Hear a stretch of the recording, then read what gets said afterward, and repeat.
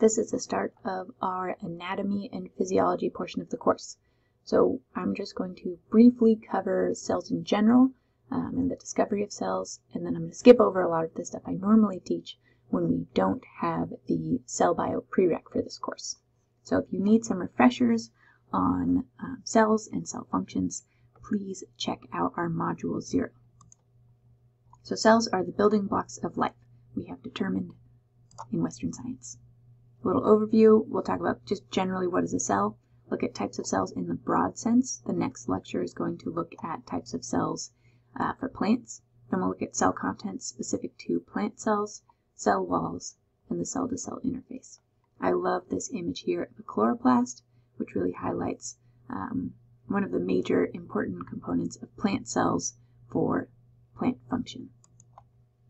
So in the late 1600s, Robert Hooke looked at cork cells under a microscope, and this is what he drew.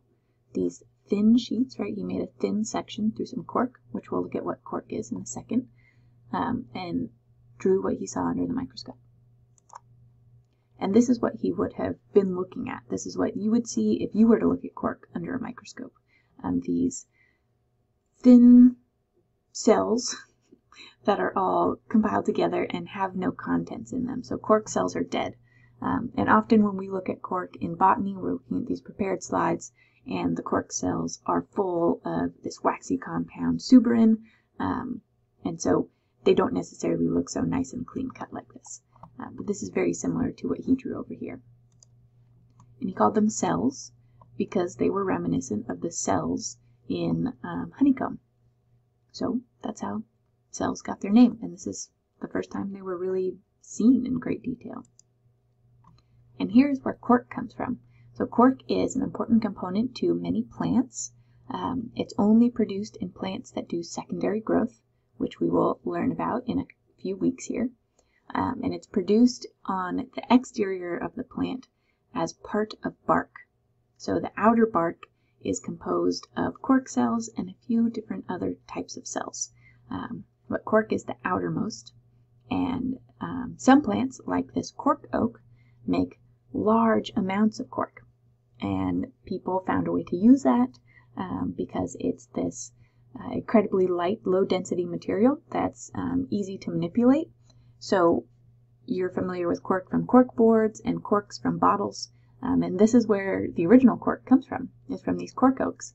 So they peel off this exterior coating of the tree, and they can only do it about once every decade, and they have to wait for it to regenerate. So you can grow cork oaks and harvest them periodically, but see how these have little notations on them from when those sections were harvested. So you can't go harvest them again until a certain amount of time has passed by. I will link to this really great video showing cork harvest. It's totally silent, or not silent, but there's no narration to it, and you just get to watch people harvest the cork.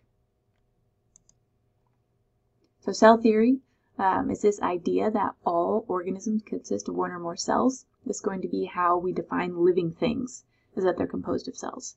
So why viruses don't make it is because viruses are not composed of cells. So even though they share many characteristics with things that we would consider living, Western science does not consider them to be alive.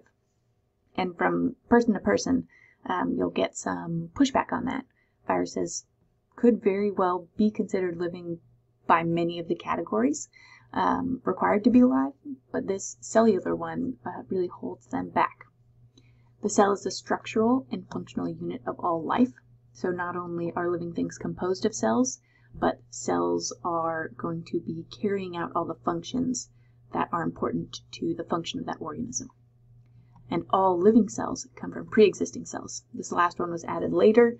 There used to be this idea that life could sort of spontaneously generate out of a substance, but then through a series of experiments and observation, we found that any cell, like an egg that would then develop and grow into an organism by dividing and multiplying, came from some pre-existing cell. So cells don't spontaneously generate. We don't know how the first cell came to be, but there's a lot of ideas and hypotheses around that. But the big translation here is that, excuse me, life is made of cells. Cells are also incredibly diverse. So these are all images of different plant cells. Up here we have some cells in a leaf that have a different shape and a different function from the rest of the cells, and they allow plants to survive in a drier environment. Here we have a cell that is dead and large and sharp, and it's growing spanning this water lily leaf, and that is going to have its own protective function to it. Here we have some cells that have specialized to surround an opening in a plant leaf, and that is going to allow plants to exchange gases between their internal and external environment. This is one that you should see in lab this week. This is a sclerid. You can find these inside of pears. They're woody, hard cells that help keep organisms from wanting to eat pears until they're ripe. If you've ever tried to bite into an underripe pear, it's incredibly gritty, hard, and you wouldn't want to eat it. And part of that reason is because of these stone cells. There's a few other things when a pear is underripe that would be different, but these stone cells help protect it from being eaten before those ovules might have developed into mature seeds. Here we have a very interesting trichome that has 3 different points on it. Trichomes are just hairs on plants. And then we have some different cell types overall, which we'll talk about soon. At its most basic level, a cell is a bag holding a bunch of goo and the stuff required to make more cells. So if we were to translate that into the actual terms of what we're talking about in that cell, a cell is a plasma membrane, which is the bag, holding a bunch of cytoplasm, that's the goo, and it has the DNA and ribosomes, the stuff required to make more cells. So all cells are going to have a plasma membrane, DNA, ribosomes, and cytoplasm. But beyond that point, they can be quite diverse. We have 2 big main categories of cells. We have eukaryotic cells and we have prokaryotic cells. Eukaryotic cells have a nucleus, they have membrane-bound organelles, they have linear DNA, and they tend to be larger. But this point is, I kind of think I should maybe even just delete it, because as you saw, prokaryotic cells like Anabaena, our cyanobacterium, can be quite large, and some eukaryotic cells can be quite small. So there's areas of overlap where you could have larger prokaryotic cells than eukaryotic cells. But on average, eukaryotic cells tend to be about 4 times larger than prokaryotic cells, which have no nucleus, no membrane-bound organelles, and their DNA is a single chromosome that is a circle. So now we're going to skip over to plant cells. Normally I talk about different types of eukaryotic cells, but we won't really cover those in any more detail in this class, because now we're just on to plants. So, plants. Plants have a rigid cell wall that surrounds them. As we learned, that cell wall contains cellulose, which can help us differentiate it from things like fungi that have chitin and animal cells that don't have a cell wall at all. Just within that cell wall is the plasma membrane. That plasma membrane is our bag that encloses all of the cytoplasm. We have these big, weird green organelles here that have all these flat little pancakes. These represent chloroplasts in this diagram, which is based on this electron micrograph of a cell from a corn plant. So this is a real plant cell, and this is real chloroplasts, and then this is our diagram of what they look like. So the chloroplasts in these cells are huge. Here we have some tiny mitochondria. Those are going to be our powerhouse of the cell. We'll talk about each of these components.